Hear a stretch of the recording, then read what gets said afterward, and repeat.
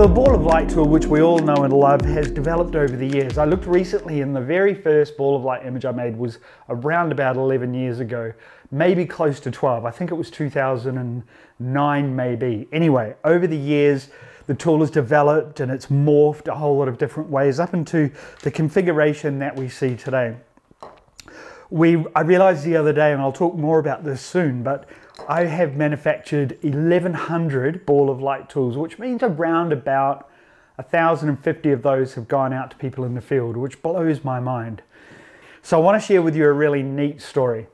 Around about 6 years ago, I was at IKEA, which is one of those places that is kind of a light painter's heaven. There's always cool stuff there, different lights and bulbs and bits and pieces. And I was walking through one Christmas and I noticed these, which were probably called a Ilfinsk or something like that. But it was a Christmas decoration that went with a series of lights that they made. And the idea was you could open it up and you could put one of their Christmas lights in here and it would hang. And it would suspend from a series of lights. And I remember seeing them hanging on the wall and looking at them, and I could see the light through the decoration. So what I did is I bought some and I went back to the lab and I pulled it apart and I tried to figure out how I could make this into a head, because the idea that I had was that when you put a light inside it and it's moving through the frame, you would intermittently see the light. So what I did is I went back and I opened one up and I hacked it apart, and basically this is what I came up with, is something. I think I pulled these out of the shed today. I keep everything. Some of it's broken, but as you can see in there, you can see the light coming through the holes. Yeah, they were absolutely incredible, and the effect that I got from them was exactly what I envisaged that day in IKEA. But there were some problems with the tool. The very first one is that they're made of quite a hard, brittle plastic. Now, for any of you that have done any orb spinning, you know that it doesn't matter how good you are, myself included, when you're spinning, sometimes your head hits the ground and all sorts of crazy things can happen. Now, the ball of light tool, and we'll touch on this again in a little bit, the ball of light tool, when it hits the ground, and one of the LEDs breaks off, the way that it's wired inside is that the head will keep working. So you can almost, and I've got several where I've got 1 or 2 LEDs that are broken off, but it still works. So did have a bit of an issue with these, I call them the IKEA heads, where they would hit the ground and they would break. The way the LEDs are mounted in there was pretty complicated, and as you can see, I've got duct tape on there to cover the holes. But they were great, but they broke, and weirdly enough, one of the biggest problems with it is that IKEA stopped making and stopped selling them. It took me a long time to find the right thing, buy enough of them to build enough prototypes, go out and test them, and eventually I got it to work. There's some very neat effects that can happen. Now, you should be able to see here that as the head is traveling through the air, intermittently the camera will see the LEDs. And what the effect of that we get is it looks like the LEDs are blinking.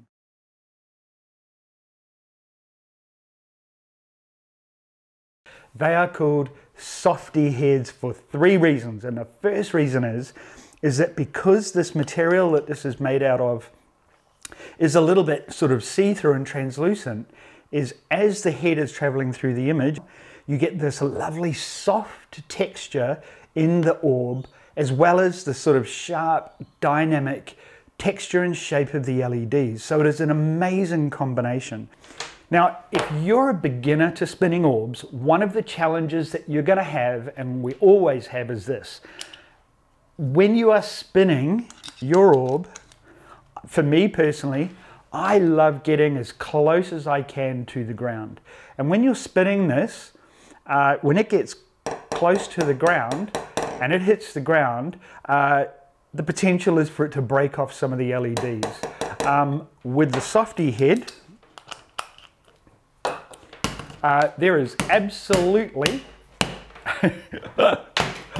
there is no way you are going to damage this head.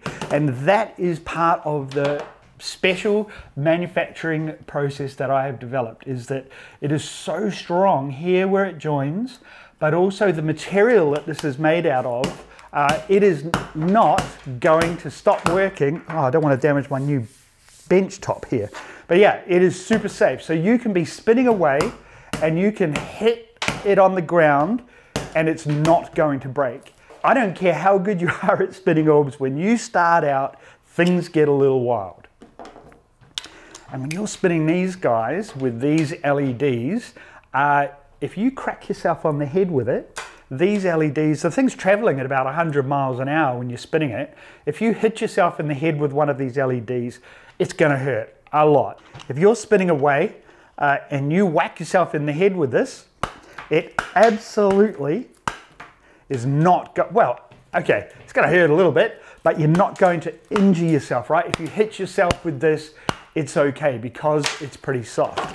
They are absolutely robust, and to the point, the bit inside here is strong enough that you're not going to damage it. I have absolutely beaten the shit out of these heads now for about 2 years without any problems. I've also designed it so that you can see here, let me just check, make sure. So you can see here that as I am rotating the head around inside, the color, I hope you can see that, the color from the LED is hitting the head at different places.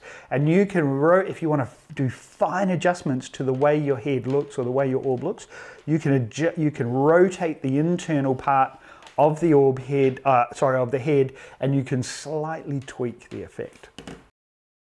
The process of manufacturing all of the heads that we make, including the standard ball of light heads, but especially these, is that it's quite labor intensive. I've recently had to update my 3D printer, and what that's allowed me to do is to redesign and manufacture the inside component of this head quite quickly, and it reduces the time that I have to spend on it quite a bit. So what that means is that basically I'm going to relaunch these with quite a large range, and they're going to be the same price as the standard heads, which means that you can, when you buy your ball of light tool, you can select Softy Heads as well, and they'll be the same price. So it's a wonderful product. Like I say, I've been manufacturing these for quite a long time now, and there are, gosh, I'd have to say maybe 1,000 of these out in the field, and they've worked fine, and the effect is absolutely beautiful. So the Softy Heads, I'm releasing 12 colors initially. They'll be up on the website now.